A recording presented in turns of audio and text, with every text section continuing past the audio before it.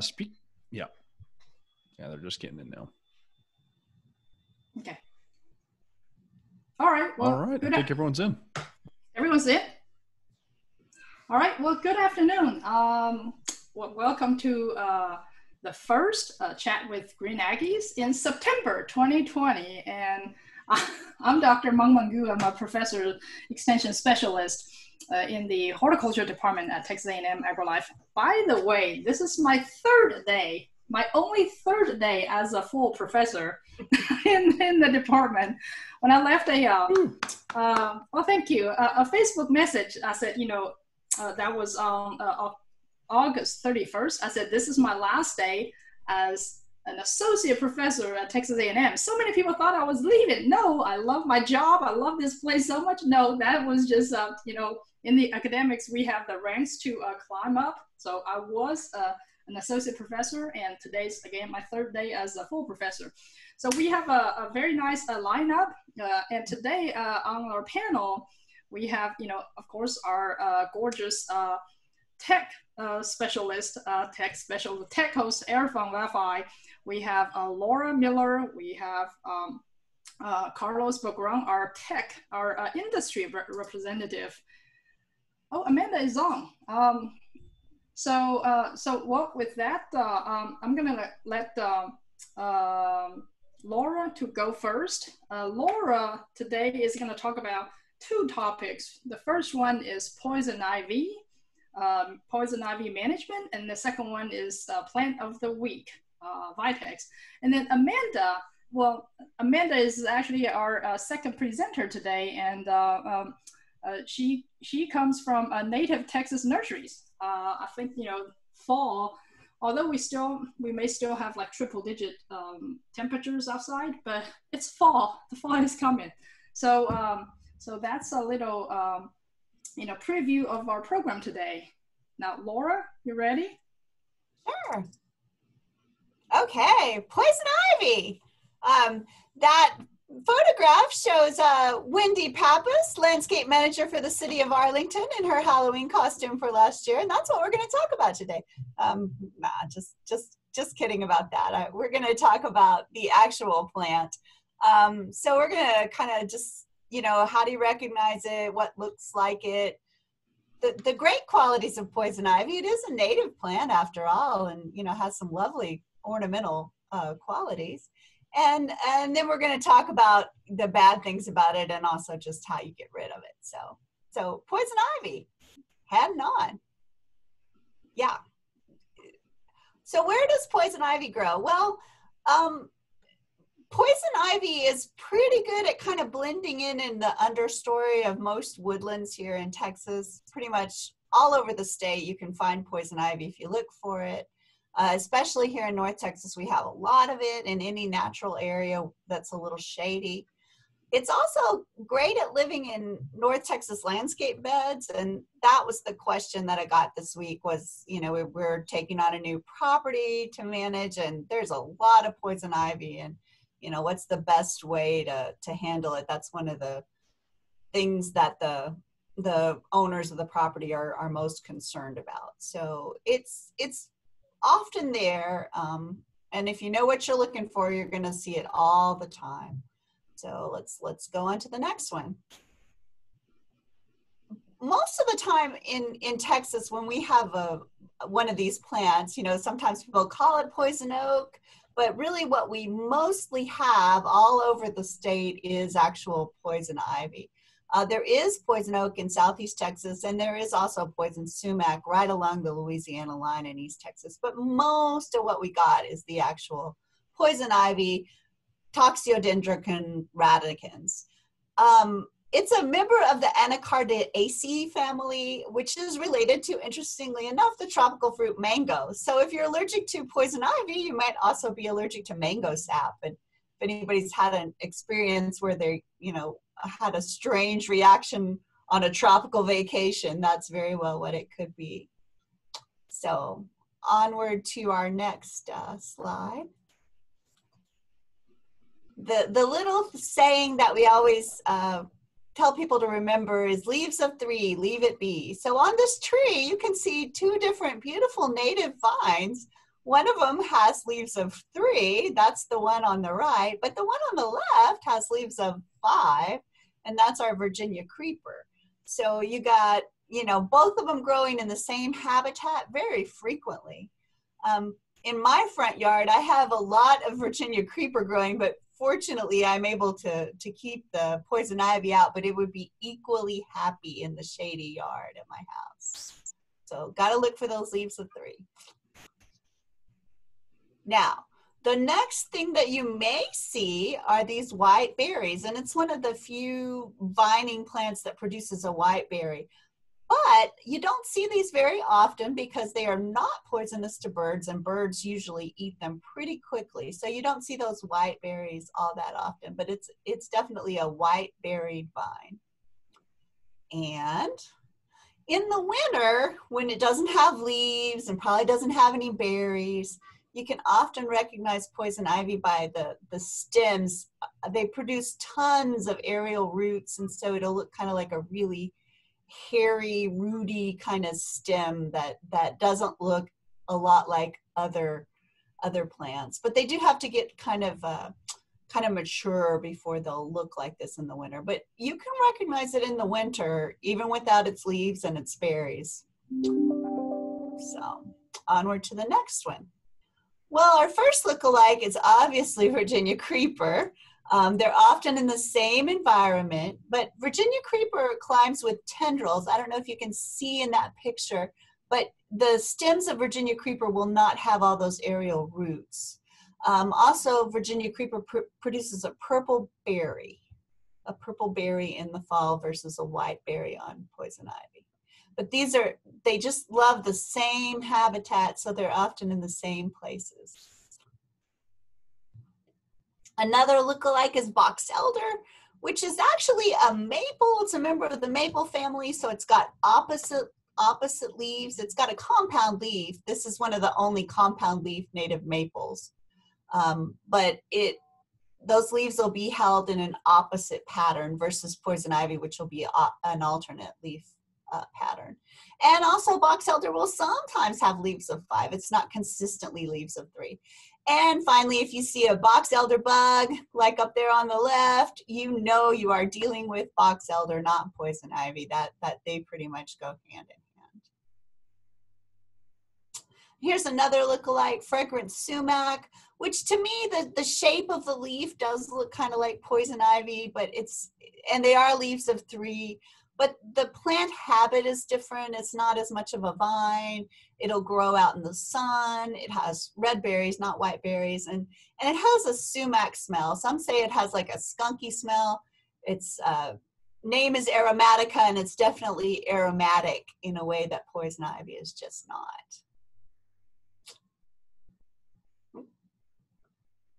All right, so what's great about poison ivy? Well, it's beautiful in the fall. I took this picture. This is a post oak tree. Looking up into it, there was so much color. I was like, wow, this is, you know, a beautiful post oak tree. And then I looked at it a little closer, and it was just a post oak tree with some beautiful poison ivy growing in it.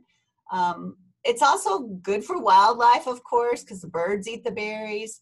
Deer like to eat poison ivy. They can eat the leaves and don't have any problems with it. So it's a native plant. It's got some things going for it as far as wildlife value, and it's also quite attractive. But you know, this is the bad part, the urushiol. And if you have about 3 or 4 minutes, we won't watch it right now, but I do recommend going to the CDC website. They have a really cute little animated illustration of how urushiol, which is an oily substance, binds to your skin, and how your body comes out with an allergic reaction and your Mr. T cells to attack it. But the important parts to remember here is that it is an oily substance, so you do need to really wash with soap and water to get rid of it. And the sooner you do that, the sooner your body can not react to it, or the less likely your body is to react to it because it's not there very long. So it's really important whenever you're working out in an area where you are encountering poison ivy, is that when you get back, you know, you change clothes, take a shower, wash your clothes, wash your boots, which rubber boots are great for working in poison ivy. Wash your gloves, wash everything that you've had on, because this oil will cling to everything that you're exposing it to. So washable gloves. If you're going to pull poison ivy off of trees or out of a landscape bed, you don't want to compost that, obviously. You want to bag and dispose of the plants. You do need to clean your tools with soap and water or with alcohol. And you should never burn any poison ivy debris, because the urushiol can aerosolize, I guess, in the smoke, and you could breathe it and have an allergic reaction, which could be very dangerous. Dangerous as in you might not be able to breathe.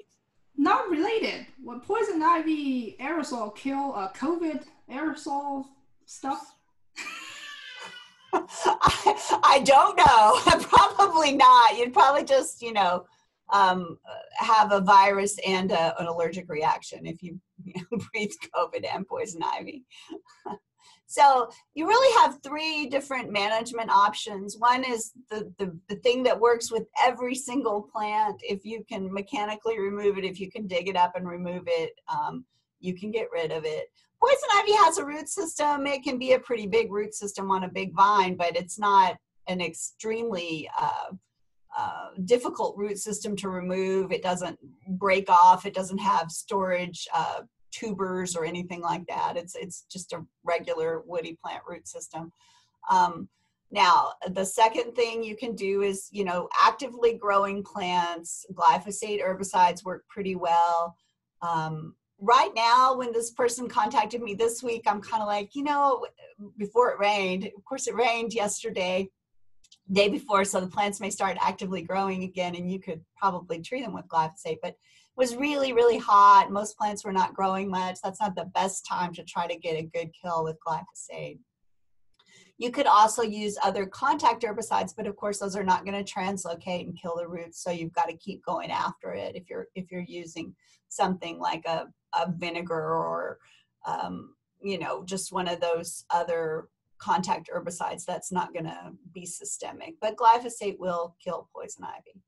And then finally, the last treatment is triclopyr, like we use on a lot of brush. You do need to be careful using triclopyr around valuable trees and other woody plants. So the best way to do it is to cut the stem and treat the stump of the stem immediately with the triclopyr to kill the root.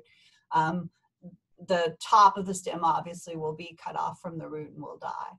So those are kind of the three ways to get at it. And that's it. Isn't that pretty though? It's kind of attractive, that new growth. So anybody have any questions about poison ivy? We'll be happy to try to answer them. Okay. Or what about let's wait until the end? Until the end? Until Okay. the end. Yeah. All So yeah, are you ready for vitex? Sure, I'm ready for vitex. I chose this for the plant of the week this week because it is one of those things that does bloom when it's hot, which is what we're looking for around here. This is Vitex agnus castus. We sometimes call it the Texas lilac, and we do that not because it smells like a lilac, but just because we can't grow regular lilacs very well in most of Texas. It's just too hot. Don't get the chilling. Only place in Texas you can really grow a nice lilac is up in the Panhandle. Down here, not such a good idea.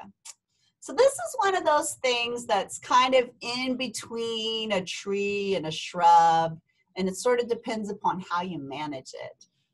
You can get a really pretty little tree out of it, like the one on the left, that's limbed up kind of nicely, and it makes a lovely, lovely small ornamental tree, much in the way you would use crepe myrtle or another blooming tree in full sun. It'll do that same thing. But you can also manage it as a large growing shrub, and you can cut it back pretty severely and manage it as a smaller shrub.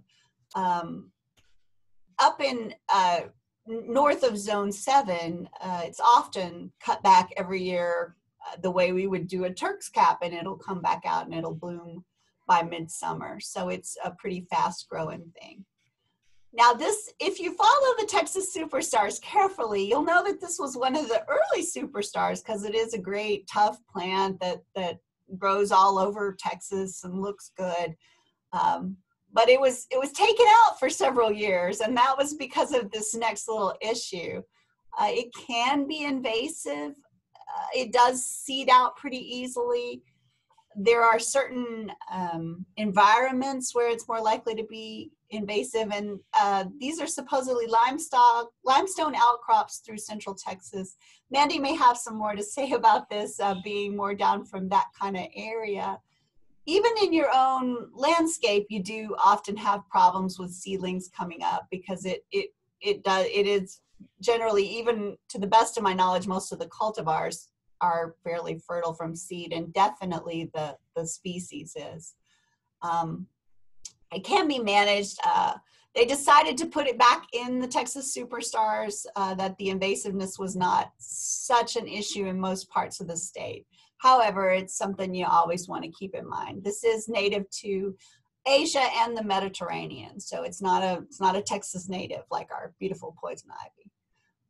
Does need to grow in full sun. It will flower pretty well from about May until frost, though it does benefit from deadheading. That's one kind of cool thing about maintaining it as a shrub. If you keep it as a shrub, you can do that a little bit more easily and get more flowers.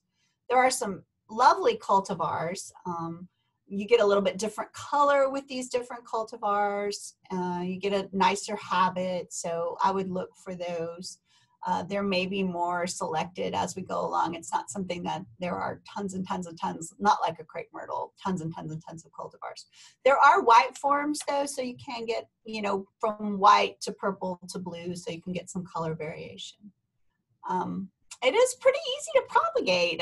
As I said, it comes up easily from seed. You can also propagate it easily by cuttings, and sometimes people in their landscapes layer the lower limbs and get more vitex that way. Does have really interesting foliage. You can kind of see the foliage in these pictures, but it looks a bit like another plant, which I have heard of a famous story of a nursery having a nice crop of vitex that was not in flower that someone decided was not vitex, and they got a little inspection, but had no problems in the end because it was definitely vitex. So it's a great plant. It's really tough. One of those things that handles the heat really well and keeps going in the summer, and that's what keeps us all happy these days. So, all right. All right. Well, thank you, Laura. This year I noticed that because we had a really mild winter, so vitex flowered earlier this year, earlier than normally they do this year. And right now, we're seeing here in College Station, we're seeing the second flush. We're seeing the second flush on the plants, and while you could also see, the seeds, the mature seeds from the first flush of flowers. So they could just keep going if the temperatures, suitable. The temperature is good. So yeah, absolutely. Yeah. Our next speaker is Mandy. Mandy, do you want to show your webcam? And also, do you want to just share from your own computer? I'll stop sharing on my end. I have it set up on. Hold on. By the way, Mandy, do you have it set up or not set up? Oh, I do have it set up. Oh, so, go ahead then. Go ahead, show your screen. Yeah, just share your screen. By the way, in case you guys don't know, Erfong, again, our fabulous tech host, Erfong, in addition to being a panelist, Erfong is streaming this on Facebook Live. So yeah. So wave everyone. Yeah. Yes, wave everyone and smile. Okay, well, great. You ready to go? Okay, yes. All right, can everyone hear me? I'm using my boss's computer, so yeah.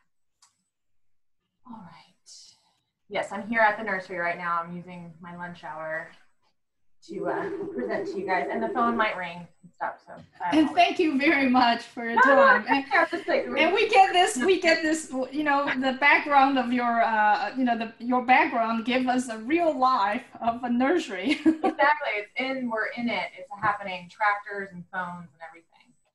Awesome. Okay. Well, Mung Mung had asked me to kind of talk about fall planting in Texas specifically. So I work with native plants every day, and so I kind of see what does best in the fall and what doesn't so much. And I also keep track of what our retail sales are and what's popular at certain times of year, depending on the climate. So she thought I might be a little bit of an expert in this, so we'll see.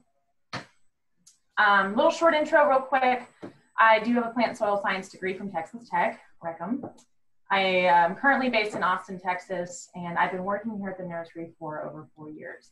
And so, you know, I went into horticulture not really knowing what I was going to do. I actually have a minor in turf grass, but got this job right out of college and kind of found my passion is native plants and really spreading the knowledge of their benefits to, you know, our local fauna and endemic wildlife, but also shedding light on their extremely important contribution to water conservation, which is a growing concern in Texas. I know our aquifer is starting to run a little low, so we got to think smart if we want to keep our landscapes.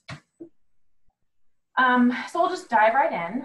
The general climate during a Texas fall. Usually around Labor Day, we finally get some relief. I know here in Austin, it was over 100 every single day, except for 1 or 2 days, I think. And it was brutal. So we got some relief this week. And of course, it's, like I said, right around Labor Day. We tend to find that we hit our peak and then we start, you know, it only gets better from here, hopefully, with some of those like little pop-ups of last minute summer. Temperatures range from 50s to 90s. But, you know, we might have hotter days, but we still will consistently have cooler nights and the days are drier. And drier days in terms of humidity, and the dew point is a lot lower, so it's much more comfortable. But Texas is a big place. You know, we've got Big Bend and then we've got Houston. They're like 2 completely different worlds. So, you know, when I made this presentation, I tried my best to like paint a large swath over all of Texas, but it's really hard to pin down what works great everywhere because we are such a large land mass and there's so many different climates. So I kind of catered, I do apologize in advance if it doesn't apply to you. I catered to Central Texas, Houston, Dallas, and San Antonio area because it's what I'm most familiar with. So as I started making the presentation, I was thinking, oh, okay, I'll just kind of go through all the stuff that looks great in the fall. And then I got to thinking, well, it only looks good in the fall if you planted it in the spring. So that's kind of the honest truth about those fall showstoppers that some of you might be familiar with. If you want to wow your clients or yourself, I guess, if you're landscaping for yourself, in the fall with a nice garden between September and December, you're going to really want to establish that stuff in the spring. There's a lot of reasons why, but you know, one of the main reasons is once it's established, it's able to go through the hot Texas summer. It comes out of that, and then it usually just like wows in the fall. So I recommended a few here. This is, you know, not limited. There's dozens of different things you can plant. I tend to stick with natives, of course. So I recommended Mexican bush sage. This one has large purple blooms that's super fuzzy. It's a great pollinator plant for hummingbirds, bees, and all kinds of stuff. So one of my favorites. And the picture right there, that's our little demonstration garden here at the nursery. It's fall aster. That right there is one of my favorites because it is one indicator of fall about to happen. So when you start seeing that bloom, you're like, oh, I can get out the pumpkin spice lattes. You know, it's about to be fall. So that's a really Copper cane daisy, it blooms pretty much all year, but I find that in the fall it'll put on a huge second bloom. So it is another nice one to have, like consistent, you know, yellow and beauty in your garden in the throughout the year. But show. Mandy, can you stop your video cam? That may help the audio to go better. Oh yeah, sure. And I'm very sorry again. At the nursery, we have terrible Wi-Fi. Hold on. Let me see. Okay, can you guys hear me now? Yes, thank you. Okay, let me know if Mexican mint marigold, that is a wonderful herbal plant that you can stick in your garden, and it blooms in the fall, which is really nice. And it'll like a blue yellow. It's one of my these are my favorites. I'm a little biased on all of these, but there's much more. And then of course your favorite or autumn sage. You really want to plant those in the spring, because then in the fall you're gonna know why they look great. And then one I wanted to mention on here, one that we started growing last year, was forsythia sage. I put this one on here because it blooms in the fall. That's when it happens. But the only problem with this one is it's endemic to, you know, the high elevation tropical regions of Mexico. So I wouldn't recommend planting it anywhere north of Austin. The reason being is it's uncanny. Every year when it sends out this massive yellow bloom spike, we get a freeze the next day, and the whole plant turns to mush. So it would do great in Houston or South Texas somewhere, but I would recommend it for that area, but I wouldn't recommend it for really anywhere else. You get those random 80-degree days to 20-degree days. So what is the best to plant now? That's why we're here. So right now, you really just want to focus on trees, your ornamental trees, your woody perennials and your shrubs. You're seeding your wildflowers, as we all know, and the wildflower plugs and your hardy succulents. So I'll get started with your shade trees. I don't think I'm really surprising anyone or introducing anyone to any new species here by going through these, but they're always good to get a refresher and a reminder of some neat natives that you can plant. Your live oak, of course, it's evergreen, but one thing to keep in mind is oak wilt. Is it in your area? If it is, don't plant it. But there's plenty of other options, but if you don't have a really big problem with oak wilt, it's a wonderful addition. Red oaks, they're deciduous and they do provide that beautiful fall color. So obviously you plant it in the fall, I wouldn't expect it to wow you really until the next year. There's different crosses and species. The one we grow here at the nursery is an alkaline crone. So it's great for Central Texas. It likes the caliche and the high pH soils. But there's different ones. I think just the regular Texana is more acidic prone. So just know your area and your soil and plant the right one. Mexican white oak, or also known as Monterey oak, is a semi-evergreen depending on the time of year. And I put oak wilt resistant in quotations because I have had many conversations with, tree growers that swear that this is false. But what I like to kind of remind them is it's Quercus polymorpha. I think Bill calls it Quercus promiscuosa. It likes to cross easily. So if your polymorpha is crossing with other Quercus species, you might find that your quote unquote Monterey oak is suffering from oak wilt. But I do firmly believe that Quercus polymorpha true is oak wilt resistant. So keep that in mind. And then my favorite oak, Texas native oak, is bur oak. It's deciduous, it's fast growing, it's great for shade. We have a beautiful one out here in front of the office that from a 15-gallon, it is now 30 feet tall by 40 feet wide, and that's only been 15 years. It's obviously very happy, but it makes these huge leaves, and the shade is just unparalleled. It's amazing. And even when it does drop its leaves, the canopy is so complex that it still provides lots of shade. Not that we're looking for that really much in Texas winter, but in the summer it's lovely. Other shade trees to consider. We don't just have oaks. We have Ulmus genus, more specifically the cedar elm. It's deciduous and it has beautiful fall color and spring color. When this thing is budding out in the spring over in a lot of our local parks, it's lime green and it's super pretty. So I reckon it's just year-round interest until it drops its leaves. And it's fast growing. Of course, you have your bald or Montezuma cypress, depending on your location.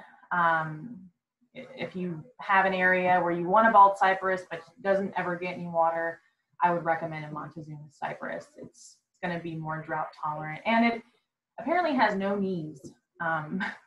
So bald cypress apparently have knees, and they do. And I've heard there's species or there's cultivars out there that growers have made that don't have them, or they claim not to have them. But if it really bothers you, Montezuma is your one. And they have attractive fall color as well. Of course, you have your native pecans. They are fruit bearing after a really long period of time. Don't expect to get pecans after you plant it a year after, but they're great for a water loving area, and they're deciduous, and they're beautiful.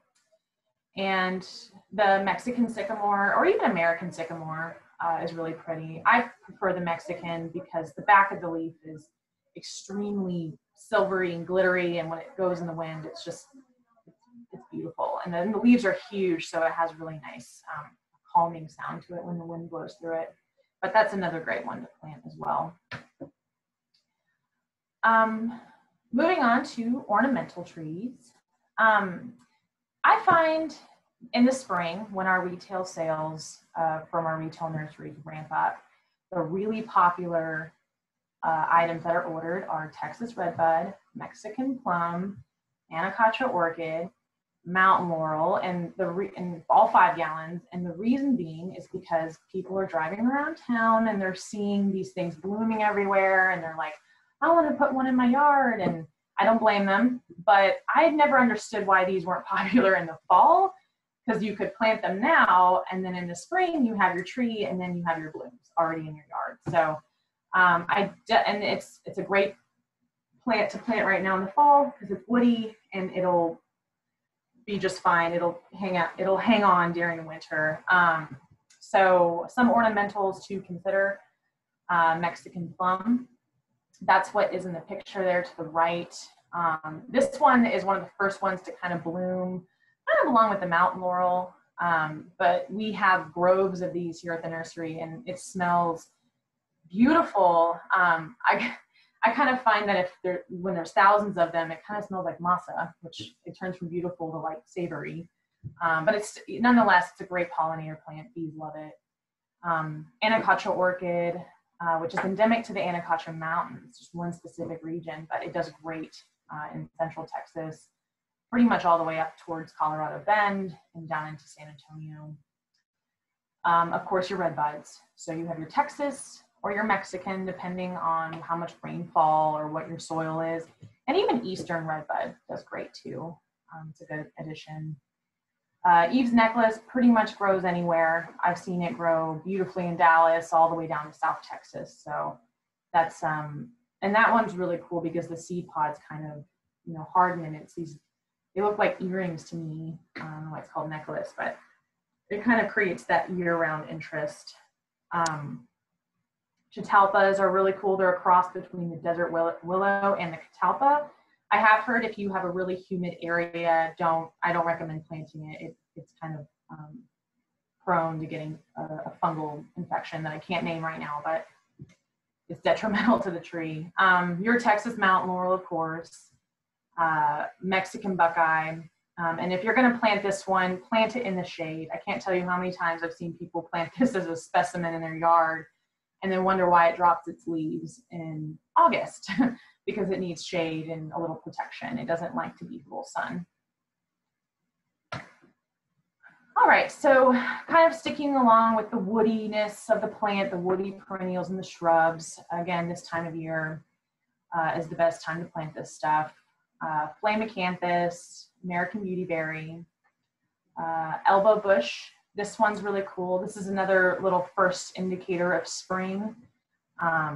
It's one of the first ones usually to bloom, and then it becomes this really inconspicuous little shrub plant that isn't much to look at, but it's still a really awesome addition to any native Texas garden, especially if you're going all native and you want to have that, you know, natural look.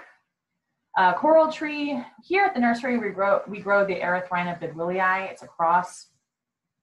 It is a sterile species, so it doesn't actually create the bean. But you want to plant this in Houston. You can make a tree out of this thing. In Austin, it's really like a perennial. You got to cut it back, and it flushes out every year. But it blooms beautifully in spring, and it's a great hummingbird plant. Silverbush germander. It's not native, but a great filler. Your sumacs, you have your evergreen and your aromatic sumac. Evergreen sumac is a little tricky, but this is the time of year to plant it. Its roots are super tender and fragile, so you want a fully rooted plant, and you want to get it in the ground. You want to kind of establish it and then leave it alone. Too much water will kill it, so very careful with that one. But if you can get one established in your yard, it'll definitely be rewarding. Prairie flameleaf or shining sumac, depending on where you are in Texas. Prairie flameleaf does really well, pretty much south of Waco.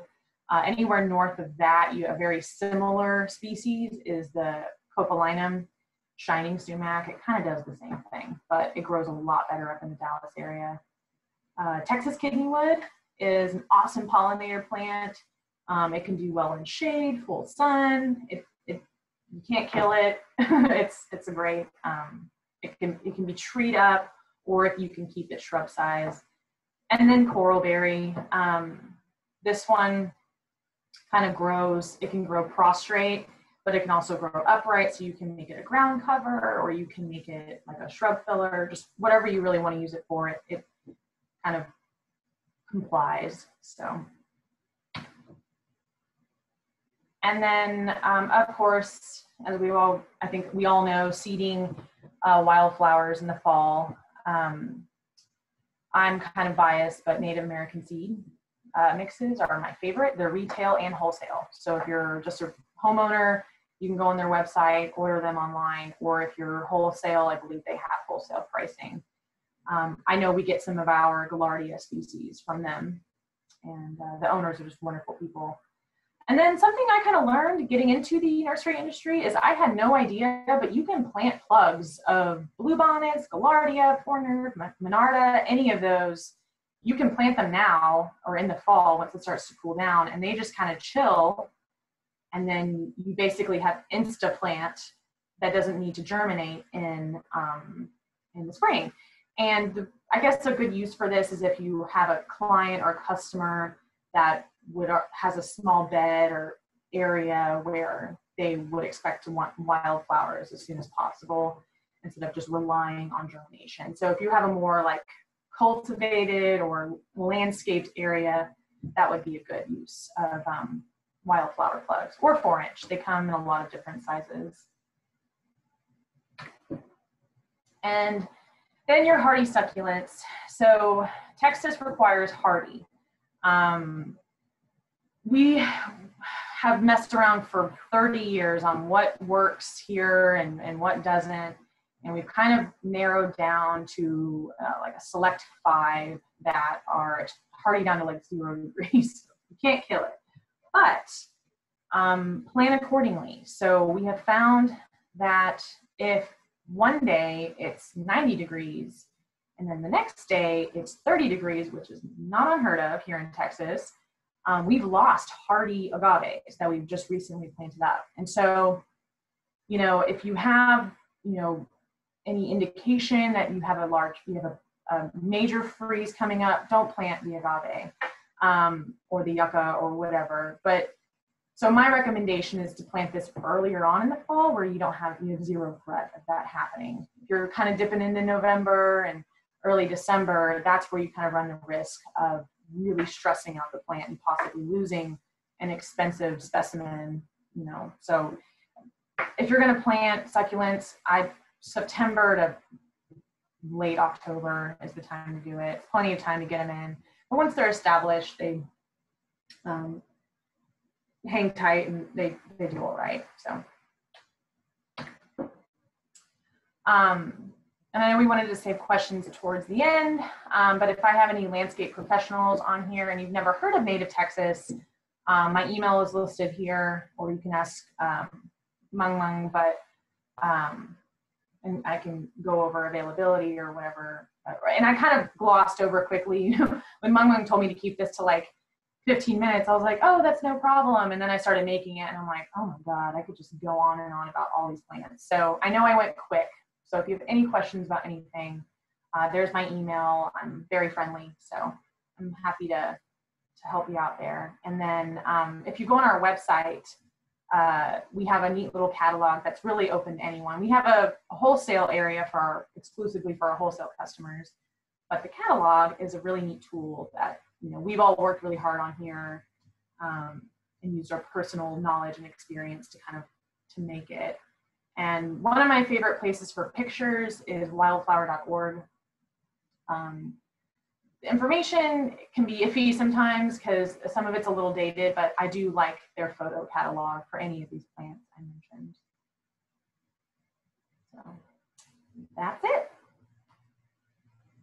Well, thank you, Mandy. I really appreciate that, you know, your last line there is, of course, and of course, your AgriLife Extension program is always there to help.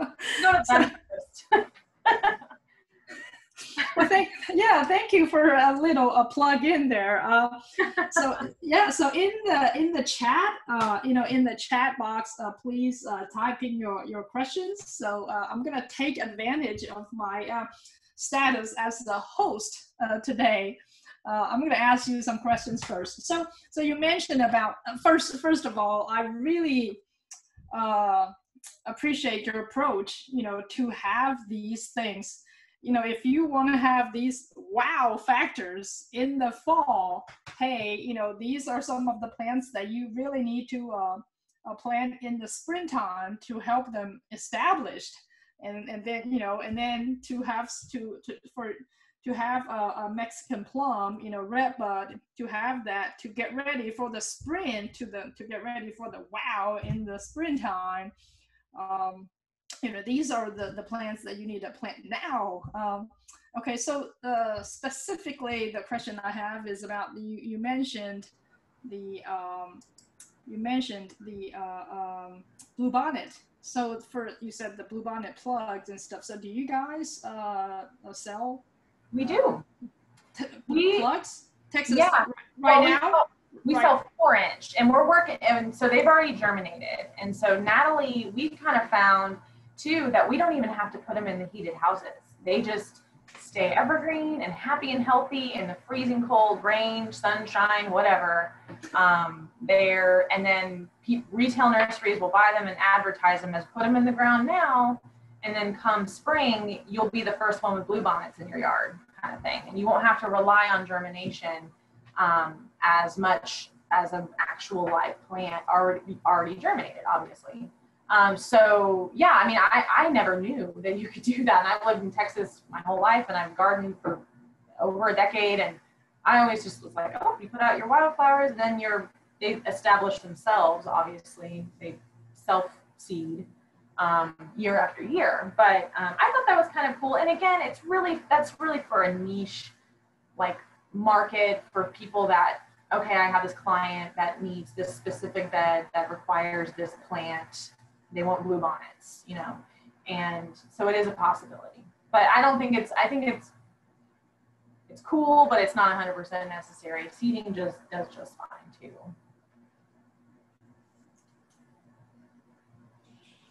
Okay, all right, thank you. Well, Suzanne mentioned that they have seen spotted lanternfly feeding on poison ivy up there in Pennsylvania. Erfang or Carlos or Suzanne, if you want to unmute yourself, what is the significance of spotted lanternfly? Some of our audience may not be familiar with spotted lanternfly, and what are some of the things that we that we should be expecting or will be expecting, about spotted lanternfly feeding on poison ivy?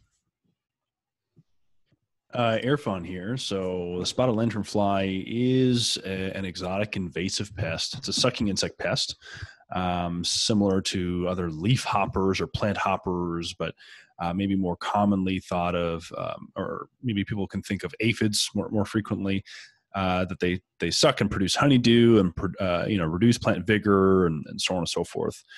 The spotted lanternfly, they are not at all choosy in terms of their food source. So they feed on a very large range of different plant materials, especially in ornamentals and in nurseries. And they reproduce very quickly. If you just Google spotted lanternfly populations or on tree or something like that, you'll see that the tree just gets covered. And they are quite large, and so they can very quickly overwhelm trees and plants, and as a result, can be very detrimental in the landscape or in a grower facility. Now, the example that Suzanne provided is kind of beneficial, right? It's in a sense helping suppress some of the weeds, right? I don't know that would justify trying to keep them around. But it's nice to know that they will feed on some of the plants that we consider undesirable as well. Now, I've been fortunate. We have not seen any local populations in Texas, any local breeding in Texas yet. And we'll keep an eye open. It's possible, with these exotics, sometimes they don't spread or establish at the same level everywhere because the climate just might not be suitable to their life cycle. So we will have to just see over time if they start to move this way, and if they do, if they really become problematic or not. Sorry, you're muted, Mama. Oh yeah. Thank you, Erfan. Yeah. Hey, I have a question. It's called Stump the Panelists. So Laura, Erfan, anyone.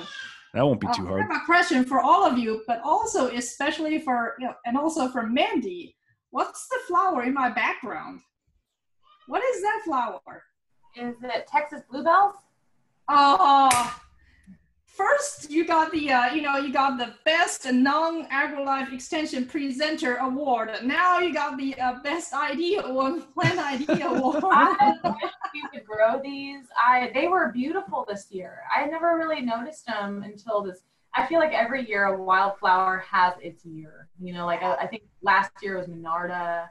This year was Gaillardia. I really think it's, just what's weather dependent on how the year goes. But bluebells, man, I sold bouquets. I'm a part of this Texas Flora Facebook group, and it was just, I was jealous. I was like, oh, I want them. So I hope we're really trying to grow new plants, and we're finding that a lot of people are starting to grow natives now. We're not as niche as we used to be. So we're like, we gotta one-up them and let's grow some cooler stuff than they're growing. And so we've got some stuff in the works, but this is one that I wish we would grow in flats. Oh, okay. So I was gonna ask you a follow-up question. So I guess the answer is no. I was gonna ask you whether you guys are considering, offering like plugs of, Texas bluebells to your customers. I wish. It's year dependent, so I'm sure next spring we're gonna have people ask us, hey, you guys have Texas bluebells, and and if enough people ask us and annoy our grower, she's like, fine, I'll make a crop of them, and then shut up. And then I had one guy, we did snapdragon vine, which is a cool one that grows around here, and he just called. He was like, well, you're not growing it anymore? I was like, dude, it's not that easy, but we definitely try to kind of keep up with the trends and what is interesting and unique for sure. Yeah, Kelly commented that bluebells were gorgeous in Northwest Tarrant County this year. So Laura, you probably have also seen them too this year. So it was a really good year for them this year. Wow, so it's not only in North Texas. So the picture behind me, that I use as my background is from the Hill Country, from Llano County, and also I have seen some pictures posted by my friends, and they're in the Houston area, Walker County. So yeah, this is definitely a good year for bluebells, and not just in one particular area, but in all around Texas. And I think most of the work on bluebell breeding has been done for cut flower production, not so much for landscape use. So they're not, I mean, there's probably some potential there that hasn't really been tapped into. Yes, there are actually a lot of the bluebells. The breeding has been used in cut flowers, and if you have heard of the name Lysianthus, and that's what they called in cut flower world, and there are a lot of different colors and doubles, triples, all different kind of horticulture cultivars out there. Mandy, we have another question for you.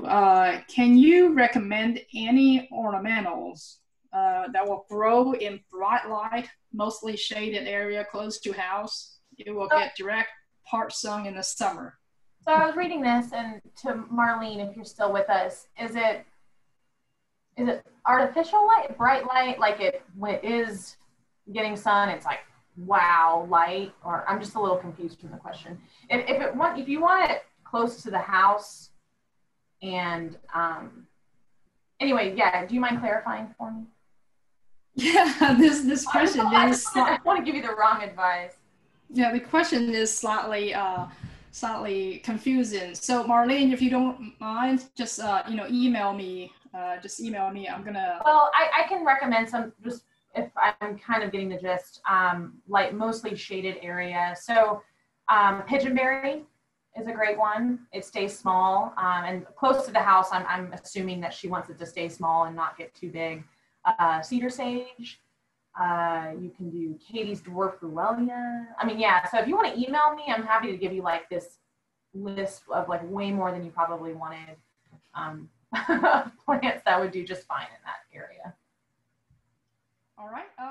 Do we have any other questions from the floor? I think we're done answering all our questions. Our panelists, Laura, Erfan, Carlos, do you all have any questions? For Amanda, maybe? For Mandy? No, this is Carlos, but I have a comment. I do have a vitex in my front yard, and it's a spot that the irrigation water doesn't get very well, and it's in a bad spot as far as the soil compaction, and it just loves it. And I think he has enhanced the grass around it. So if you have one of those trouble spots, this may be something to consider. So Mandy, do you guys offer vitex? We don't, but our neighbor Austin Tree Farm grows it, and I think it's a lovely tree. Laura had me kind of giggling about what it's confused for, because also on that Texas Flora Facebook group, I've had a lot of older ladies that have been very concerned about the plant that's growing at this person's house, and it always it's good for a laugh because it looks very similar. But no, I know it's not native, but it's a wonderful tree, and I haven't seen it be invasive. And I live in Caliche, so I hike. I've pretty much been in every single park here in Austin and really in the Hill Country, and I've never seen it like I have seen Nandina or something like that. I don't just see it kind of popping up everywhere, like ligustrum or Nandina. So that's really good to hear, because it's definitely not invasive up here in North Texas, but yeah, we don't have a problem with it. Maybe Houston, but you said it was it's supposed to be Central Texas, so I don't know where this is exactly. I don't notice it, and I have a buddy that he manages Balcones Canyon Preserve land, and we go and I help him document invasive a lot, and I've never seen it. So, Okay, all right. Well, all these things are written by people, and sometimes, and, and we're not always 100% correct on certain issues. So maybe that part of the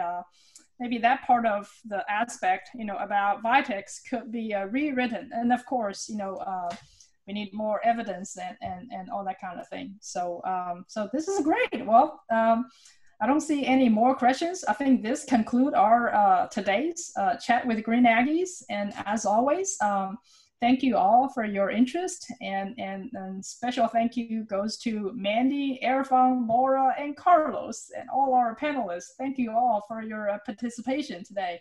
Thank you. Have a great afternoon. You too. Thank you. Thank you for having me, Meng Meng. Good to see you virtually.